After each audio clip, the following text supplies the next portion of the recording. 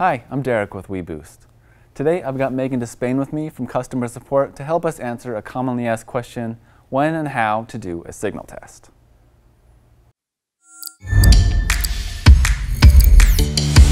So Megan, what exactly is a signal test and when do you recommend doing one? So a signal test is just a more accurate way of taking a signal around the house or the area where you're doing an install. Bars really aren't that accurate. It's more of a generalization. So when doing a signal test, it just gives us a more accurate reading so that we can know better if the booster will work for you, if there's fluctuation, or any other issues that could be caused with signal.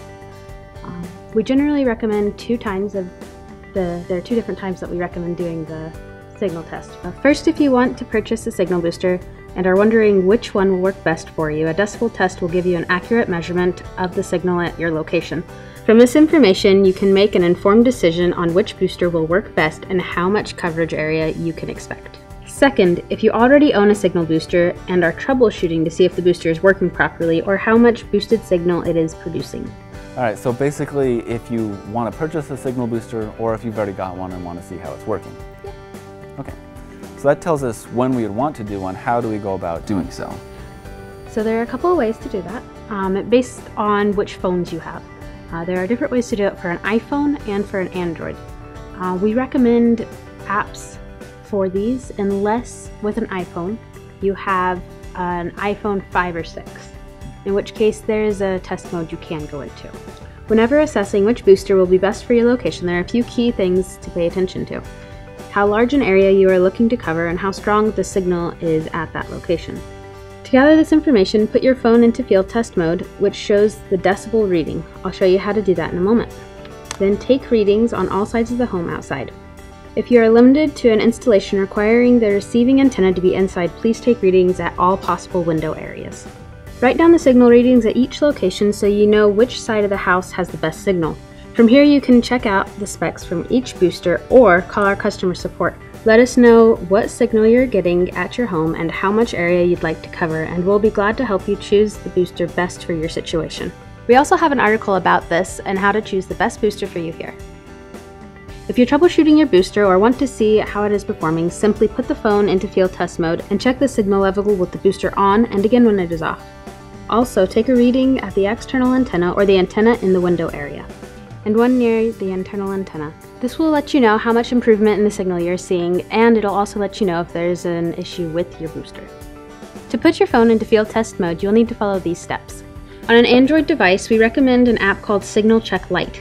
Download this and look at the RSSI reading right underneath the heading label 1XRTT800. If this does not pop up, there will also be an RSRP that you will want to look at.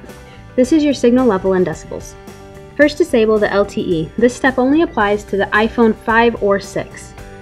Go into Settings, then go to Cellular, then Cellular Data Options, and then disable your LTE. Next, you will go to your dial pad and dial star 3001 pound 12345 pound star.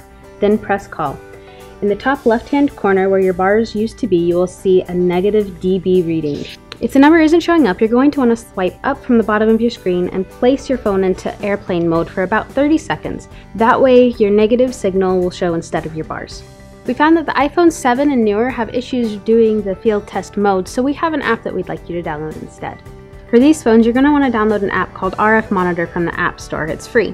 You will then go and turn off your LTE and Wi-Fi. To do this, you will go to Settings, Cellular, Cellular Data Options, Enable LTE, and turn it off. Then open the app. Your signal level is displayed at the top left of the screen here. Here are a few tips for when checking your signal. A negative 50 is about as good as a signal you'll ever get. A negative 105 is very poor signal. At this level, you will begin to experience dropped calls. If the number is not updating, put your phone into airplane mode and then take it out of airplane mode and repeat the steps. It may take the number about 30 seconds to change. When you're done doing the signal test, don't forget to turn your LTE back on if you're using an iPhone. And that covers it. All right, well thanks Megan. If you've got any questions, leave us a comment or call one of our helpful representatives and they'd be happy to help you out. Don't forget to watch some of our other videos and subscribe to our channel for great videos like this every week. Thanks for watching. Catch you next time.